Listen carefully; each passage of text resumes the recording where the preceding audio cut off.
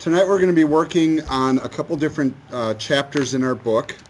And when I say in our book, I actually mean the bonus chapters from our book. So the textbook that we have has, I think, 33 or 34 printed chapters, like physical chapters.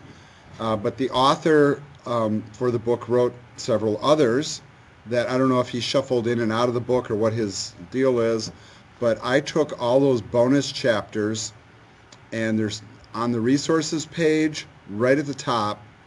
So the ones we're working on tonight are Servlets and JSP, chapter 37 and 38.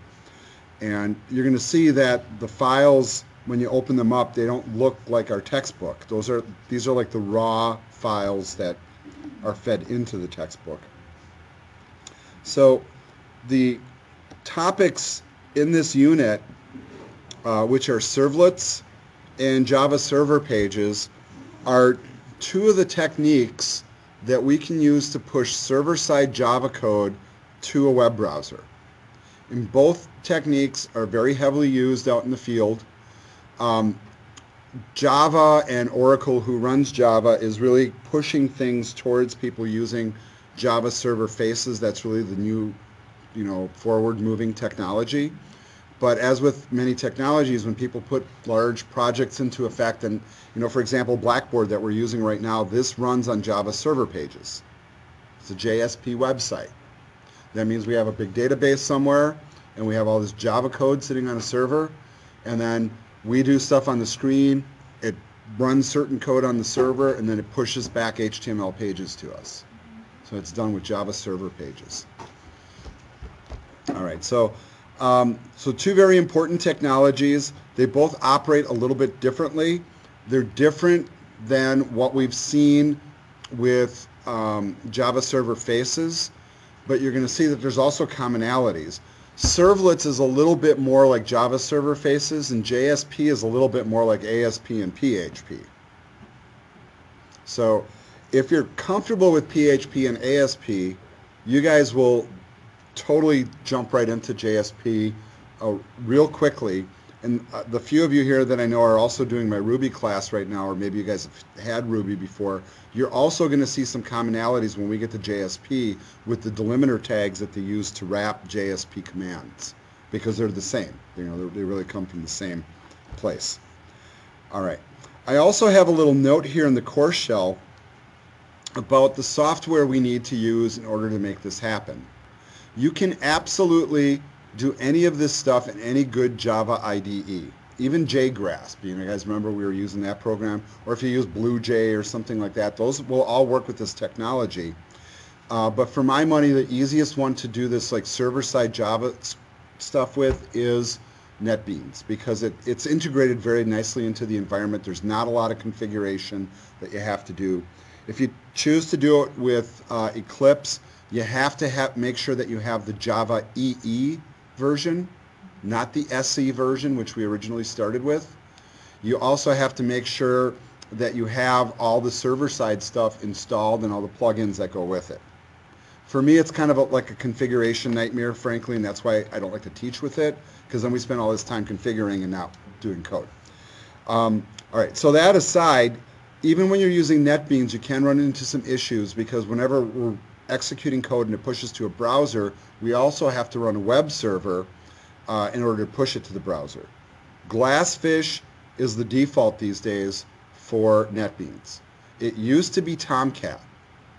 Now Tomcat, by a lot of people's standards, is probably the more important product, and in the field it actually is. But we're doing development work. We really don't care what server we're pushing it to at this point.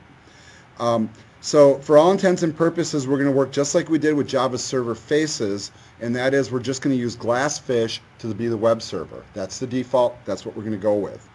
There are certain configuration environments, meaning like whatever version of Windows you're running, the version of Java you're running, the updates and plugins and all that kind of stuff you do in your operating system, your browser versions, all this, like these variables that come into play, that might make it so that Glassfish does not work for you.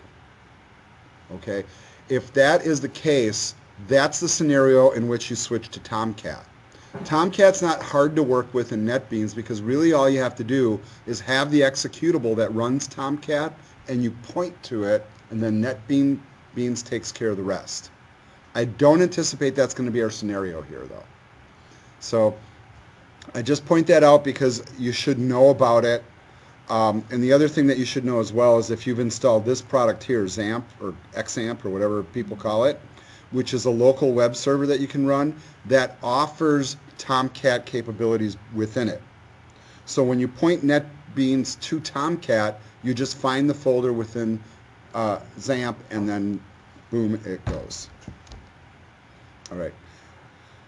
There's also a link here as well to my Google Drive folder where there is source code for chapters 37 and 38, and that's the source code for the example files in the chapter. Okay.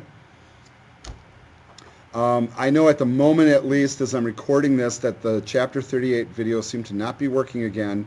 I thought I corrected it the other day, but I plan on fixing it hopefully before the night is through. So probably by the time you watch this video, they'll be working again. And then our other goal here is to get through both of these exercises tonight and both of the chapters. I'm not digging real deep into either one because really at this point, what you're going to realize is we're looking at how these technologies fundamentally work. And then all the rest of it really is regular Java coding. It's just using it in a different format. And once you understand the format, it really shouldn't be that long before you go running with it. All right, that formal stuff aside, let's go ahead and dig into chapter 37. So if you open up the chapter, the bonus chapter, this is what it's going to look like. Notice it looks a little bit more plain than what your textbook has. This is basically like a raw text file of sorts. And what I'm going to be doing here is I'm going to kind of very quickly skim the beginning and walk you guys through creating a servlets application and getting it to work. Once we have it working, we are going to code the exercise and we'll be done with the chapter. We're not going much deeper. It's almost the end of the semester here. So, all right. So part of the point here of working with servlets, like JSF, and you're going to see with JSP, is that we can write Java code. Obviously, that pushes to the browser, and that's our objective overall. But servlets operate similar to an older technology called CGI, which stands for Common Gateway Interface. And that was an old way we used to run server-side code. And really, in those days, what we did is we would write scripts in like Perl or Python or something like that we'd run on the server, and then we'd run a CGI interface that would trigger the code, does a bunch of stuff, once again write HTML for us and push back to the browser. But that's a way old school approach, and it's, for most intents and purposes, it's dead. You know, it's still out there, but people really don't develop for it anymore. All right, so servlets is kind of a replacement for that. All right, so what kind of stuff can you do? Well, you can do all sorts of stuff. I mean, you guys have seen the kind of programs that you can operate. One of the reasons why we operate server-side code is to protect that code from the users. Web browsers, if you're doing stuff in like JavaScript, for example, users can see the code, right? And sometimes you need to have this code on the server so that the code can talk to the database and other applications and other servers to make things happen. So that's why we even bother to write code like this. All right, in the old days when we would do the CGI stuff, very often you would see URLs that look like this. So you'd have like a domain name, and then often you'd see CGI bin because that's usually where the scripts were located. And then you'd send instructions in the form of a GET. You guys, HTML people, you should know what that means. That means when you do something on a form and you hit a button and you submit, that whatever you're sending to the server is visible in the URL. And usually you can denote that by seeing that there's a question mark in it, and then equal signs and plus signs and ampersands. It just shows you key value pairs and the actual application that's being called. Now, that's a messy URL and not very friendly to work with. One nice thing about working with servlets is that you get these clean looking URLs. That's an important thing too, because it also helps to hide the file and folder structure from people. Now, even though a hacker, for example, might not be able to access your server to get to this file called getBalanceCGI, he knows what it's called. You see the problem there?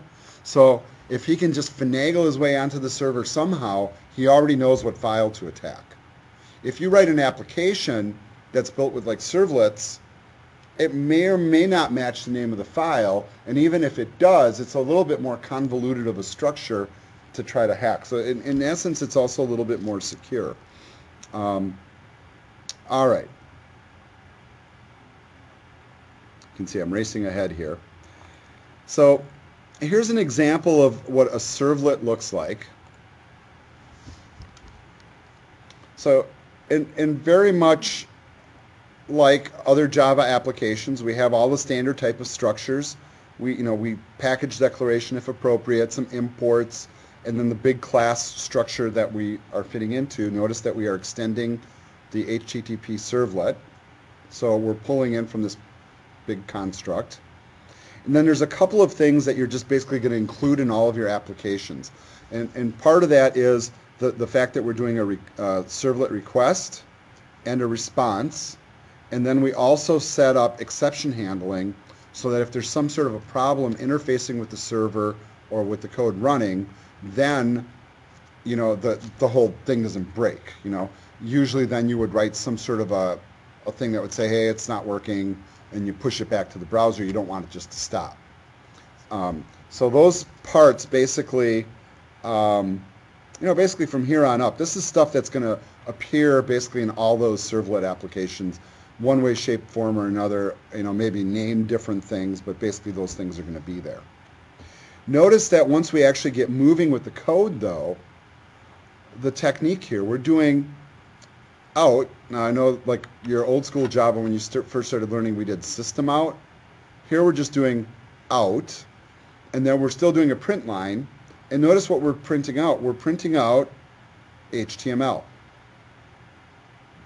So this code's going to run, and what it's going to do is it's going to output a web page and send it to the browser. Right? So this is pretty simplistic because these are just output statements.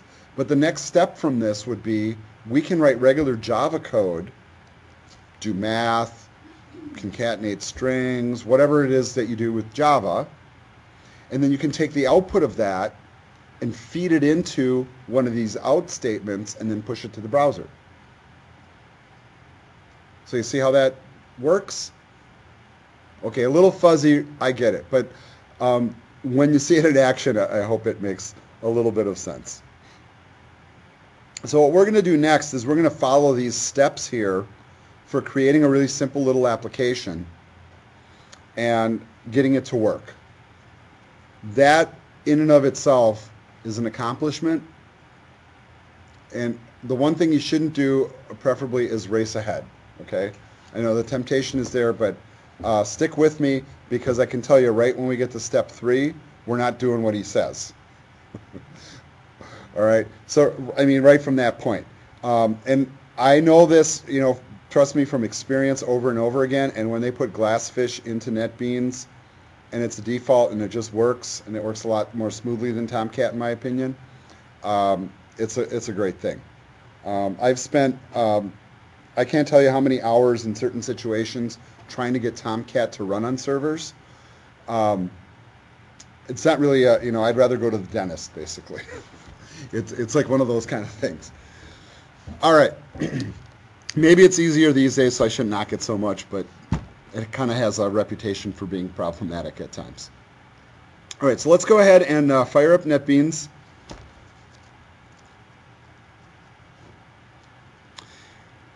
And I will be bopping back and forth to those instructions, but for right now I'm going to pull them off to my second screen here, just so I can see them while I'm talking to you. And if you need to have them up on the screen for yourself, please do. Not a bad way to work. Once you go dual screen, you never go back. But if you go triple screen, it's hard to go back to 2. All right, so first thing we're going to do is we're going to create a new project. So you can go to File, new project. We do still want to have a Java web application. So Java web on this side, web application on the right side.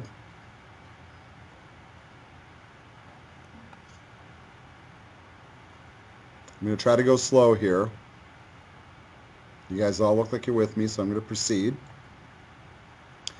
And the next step here, the guy wants us to call it Liang Web, which is the guy's last name, right? You don't have to call it that.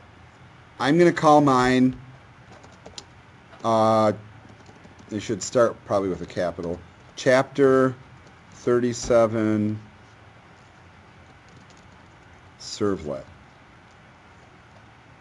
That's what I'm going to call mine.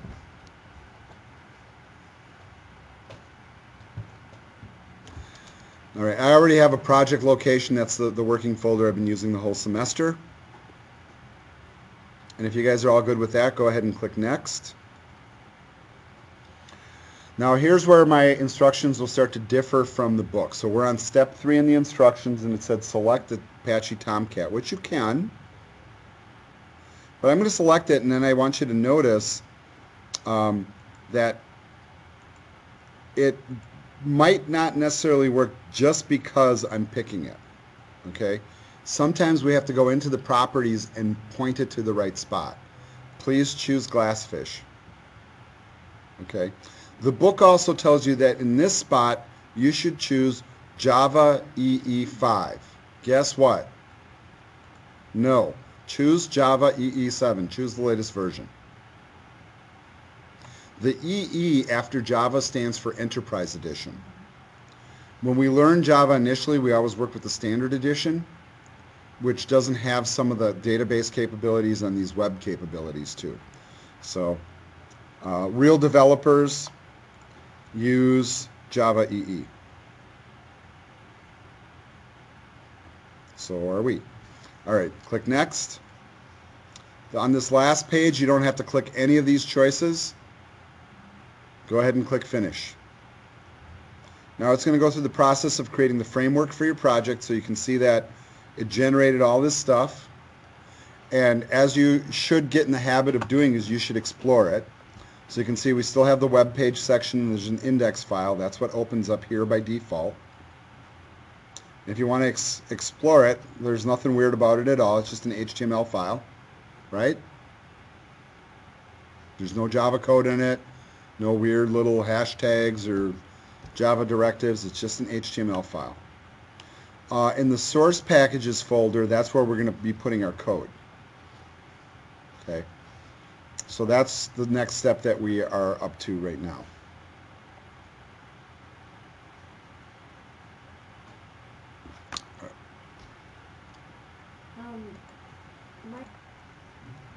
All right, so now we're moving on to the next set of instructions. So if you're curious as to where I am, I'm just below these images working on this section. And my PDF says it's page 8. All right, so now we're going to come up here, we're going to right-click the project node that we just created. And what we're going to do is choose New, and then we're going to find Servlet. Remember, if it's not in the list, go to Other at the bottom and search for it. Okay?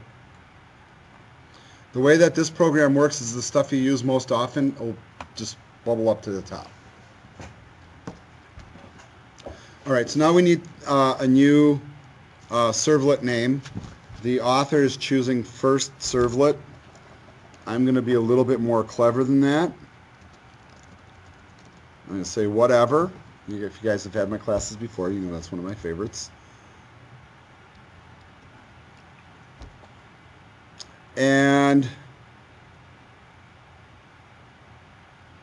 got our project, got our source packages. I don't think we need to do anything else except for maybe include a package name. Why not, right? Let's just do, how about chap 37, upper lowercase, does not matter.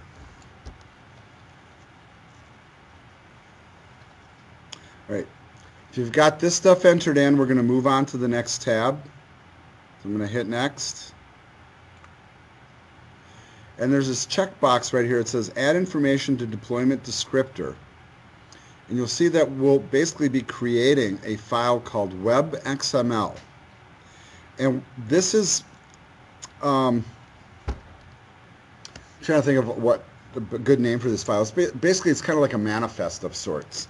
It helps to kind of keep track of project resources, and it really is one of those things that helps us really make that transition from like we're creating web pages with server-side code to like we're writing an application. Because one of the definitions for an application is it gets bundled together and it has definitions and manifests and all that kind of stuff that goes with it. All right, and then for those, you should be able to just leave everything fine just the way it is, and then click Finish, and you have a new file.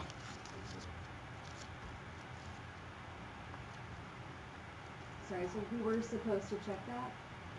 Yes, check that box on that last screen. I can do that again, right? All right, the next set of instructions, I'm going to pull them back over here. It says to go to listing 37.1 and copy the code and paste it in. So 37.1 is this. So you guys see what this says?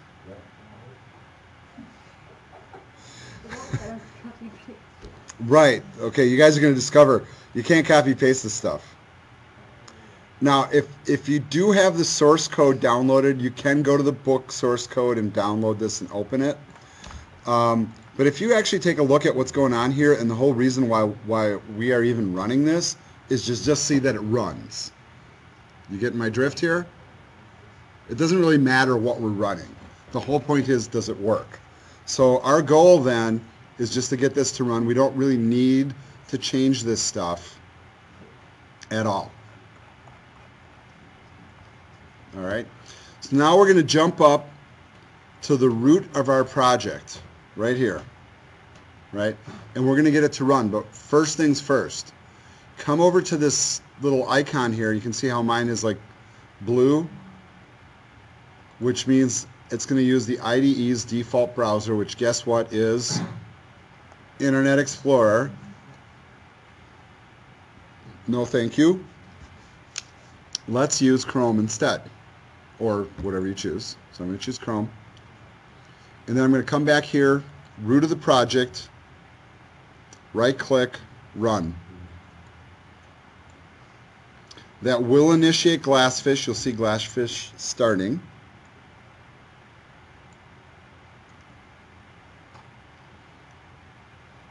And since it's our first run, it'll be the slowest to start.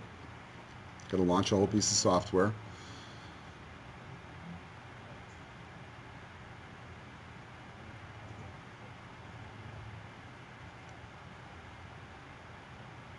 You can see it's deploying. And here we are. It's running. This is exciting, right? But here's the thing. What we're actually running here isn't the application. We are running the web page. So if I look at the index page, you can see to-do, supply a title, to-do, write content, right? So to-do, write content, to-do, supply a title. See that? And then take a look at the URL real carefully. Notice, it doesn't say index.html. It says the name of the application that we created. Okay, Ruby on Rails people and ASP.NET MVC people, kind of looks familiar, clean URLs, right? The same kind of thing going on here. You know, we're not pointing to files, we're pointing to application structure at this point. But we need to run a file called, whatever I called mine. What did I call mine? Whatever. Okay? You probably called yours what the book told you to call it. So I'm just going to type whatever to the end of the URL, and it is launching that servlet file. And I can verify that because if I look at it and I look at the output, it's saying servlet whatever at, and it says request get context path. So it's just giving me the path of the application. That's all it's doing. But it is running. Okay? So we have successfully deployed a servlet. Now, if you're thinking about how this works now, you can write any Java code you want in any fashion you want, like maybe a your vote counts application. And anytime that you're going to do output to the screen, so like if you wrote your like application in regular Java that output to the console, anywhere that you would do a system out print line, you would just do an out print line to an HTML construct that's appropriate for whatever you're doing. Make sense? Of course, it takes a little bit of planning, but really what it's showing you is that in many ways you can just grab all that your vote count stuff, bring it in, and then you're just changing output statements.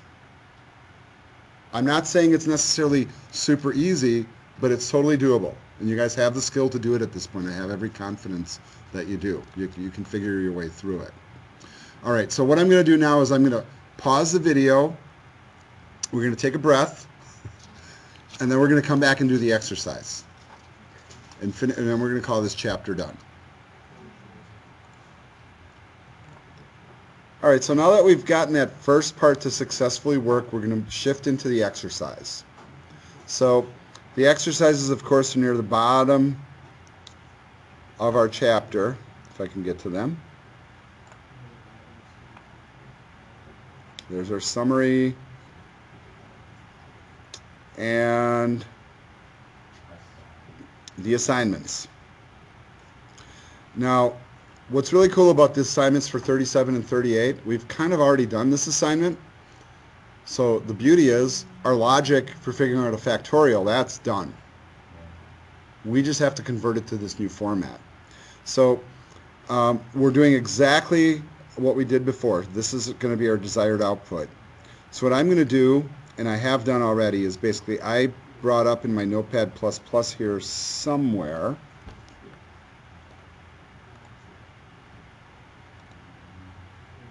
And okay, here it is. This is my code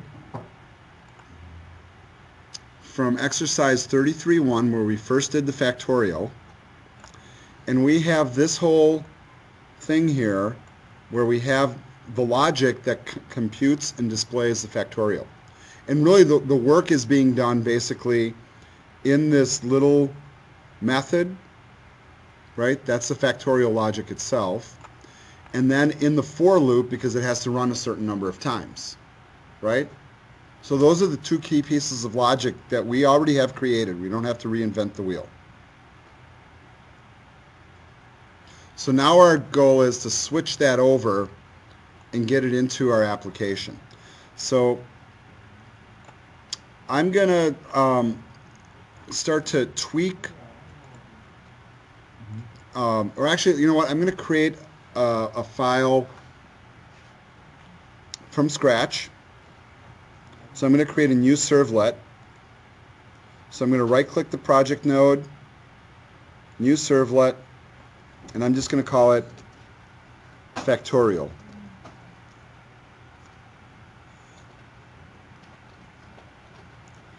The package name, I'm going to use the package name I've already created, which is chap 37. And once you have that typed in, you can proceed to the next tab. You guys good?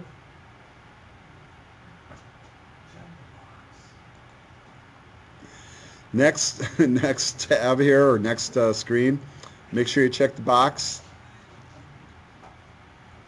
and then click finish. You guys are making fun of me and I am on to it. Now immortalized in video. Alright, so now we have basically the basic structure of our application here and all the stuff we need. We are going to keep all this HTML doc type stuff at the top, right? No reason that needs to change. We won't need this. That's superfluous. We will need the closing body and HTML tags.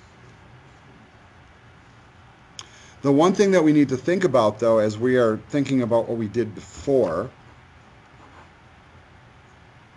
and I guess what I'm going to do here is I'll pull this onto the screen for just a moment and just take a look at our logic, because really, in this older example, we used a different approach to push the HTML to the browser, right?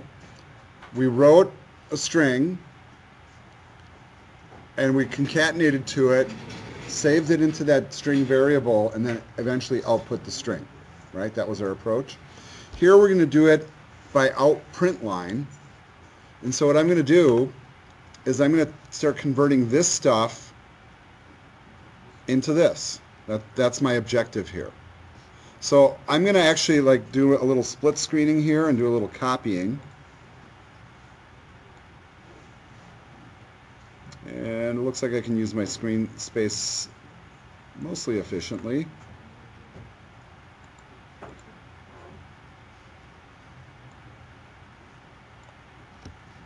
And so I'm just going to start typing out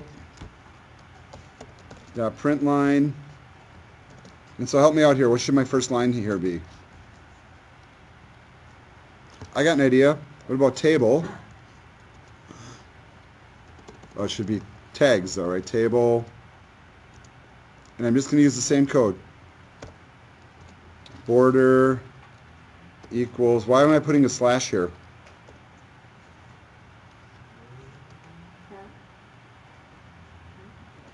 It's an escape character. And actually, since I'm using single quotes, I technically don't need it. Or do I? Well, I just want to show you, that you have, this is like little minutia kind of stuff that you do have to keep in mind as you're coding. All right, so that's one statement. And let's put a semicolon at the end. Oh, we need to close the HTML too, don't we? Close the tag. That looks good. And let's do a semicolon. Once again, out.println. And then we're going to do a tr.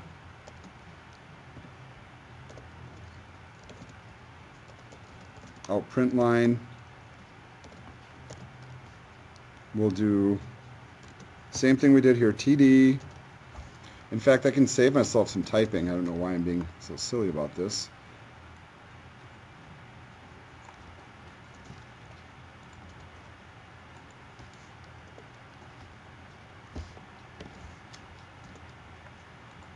Little copy paste.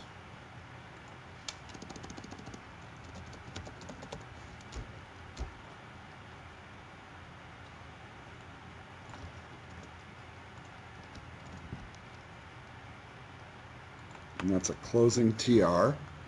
And now we're getting to the point where we need to recreate the loop, right? Well, here's the beauty of it. We can actually just grab this whole loop as is. I'm just going to drop it right in.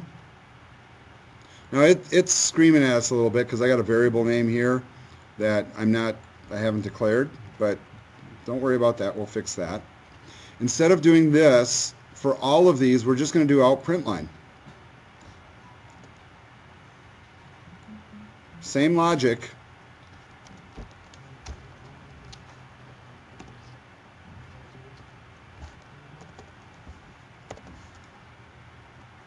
And so if you see the pattern of what I'm doing here, you can just very quickly and easily yourself start converting these statements.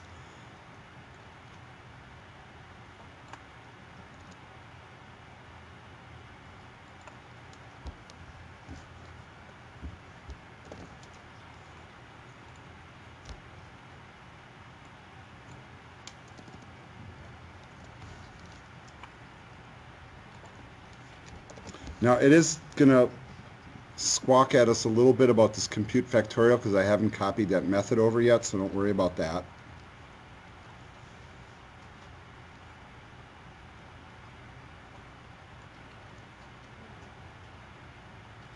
And one last one here.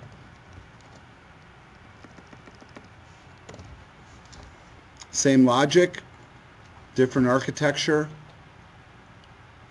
Really not that much different, right?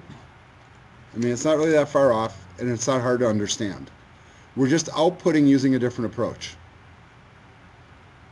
We're interspersing it with regular Java code, This is just a for loop. It's going to run a certain number of times. We know the logic works. We've tested it in another place. And while you're thinking about that in terms of problem solving, a lot of programming is done in the fashion where people will write simple little programs that will output to the console, right? Or some other construct they've already created just to get the logic. And once you have the logic, well, now I got the logic. I can pick it up from any Java program in any format and move it to any other format, tweak the syntax a little bit, and kaboom, it's working. See the beauty of that? All right, so the last thing that we need to do is we need to add the method for compute factorial. So I'm going to just come down here and copy this. And that's going to sit just inside the closing curly bracket. Now, I do want you to take note of the fact that at the bottom here, you see this little thing? It says HTTP servlet methods, click on the plus sign to edit the code. So this is the stuff that's automatically dropped in by the structure that we've built. Typically, you never need to look at it, but sometimes you're doing custom stuff and you need to adjust it. All right, so now we got that method dropped in. I'm not really quite sure what happened there. All right, there we go. It's a weird double screen thing going on. There it is again. Oh, I see. It's because I'm hovering over this and it all pops up. All right. Now, with our original version, we did a return statement because we had to send that back to Java server faces or whatever application we were building. Here we don't need to do that because we're directly outputting the HTML. This should be it. This program is done. So Control S to save.